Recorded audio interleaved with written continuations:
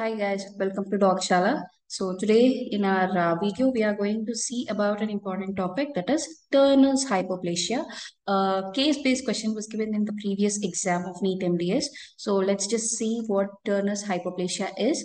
So Turner's hypoplasia, it is a abnormality which is found in teeth. Okay, so its appearance is variable, but mostly it might appear as a brownish pigment on the tooth. So was a portion of missing enamel or diminished enamel on permanent teeth. So Turner's hypoplasia, usually it affects only a single tooth of the dentition. It doesn't affect multiple tooth. It only affects a single tooth. So hence that tooth alone is known as Turner's tooth. Okay. So that is alone is known as Turner's tooth. So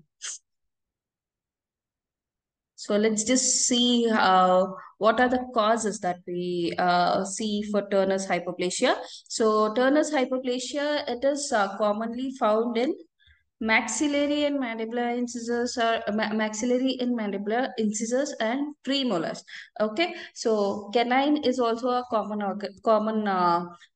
tooth, but mostly incisors and premolars are the most common tooth. When it is found in canine or premolar, the most likely cause is the previous infection that was present when the primary tooth was still in mouth. So when the primary tooth is still in mouth, the any previous infection near that primary tooth can cause Turner's hypoplasia in the successive tooth, that is in the secondary tooth. The most likely the primary tooth was maybe heavily decayed or an area of inflamed tissue. If it is a heavily decayed tooth, or the primary tooth, if it is a heavily decayed tooth, or it is having any periapical malformations like periapical abscess, any other periapical granuloma like that, then the development of the secondary successor tooth that is there that is there below the primary tooth gets hindered. Because of that, we'll find problems in the enamel development. When we find problems in that enamel development of this permanent tooth, then the chance of forming of Turner's tooth is more. Okay, then one more cause is that if it is found in the anterior area. Now we have seen posterior, like canines. If it is affecting canines and premolars, what is the cause? We know it might be because of infections, or it might be because of the any periapical lesions. So if Turner's hypoplasia is found in anterior region is incisor region. The most likely causes traumatic injury to the primary tooth.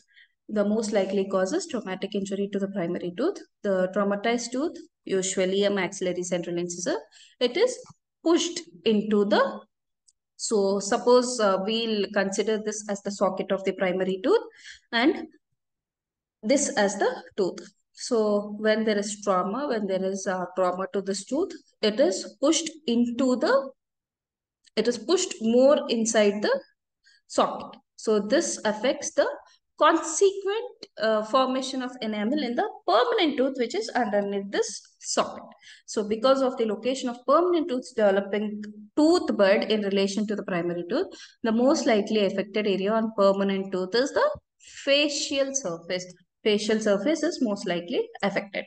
So as we know, white or yellow discoloration, sometimes brown discoloration can also be seen. So that is also Turner's hypoplasia only. So it affects usually tooth enamel.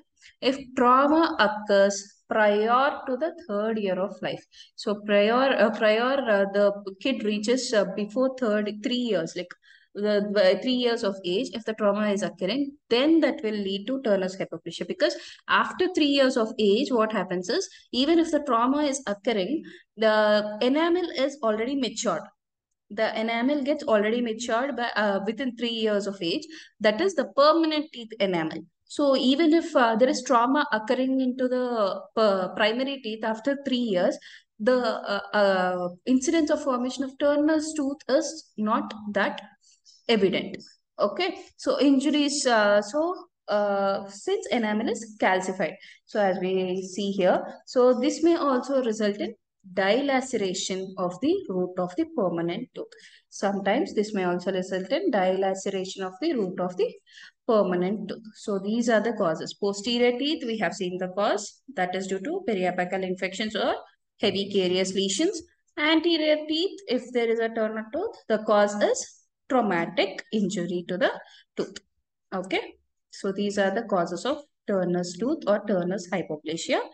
Then you can see from the image here. So here you can see the uh, premolar having Turner's syndrome. So here you can see the X-ray. It is looking as if a carious lesion is there, but clinically there is no caries in the permanent teeth. It is due to defective mineralization of enamel. The radiolucid is due to defective mineralization of the enamel.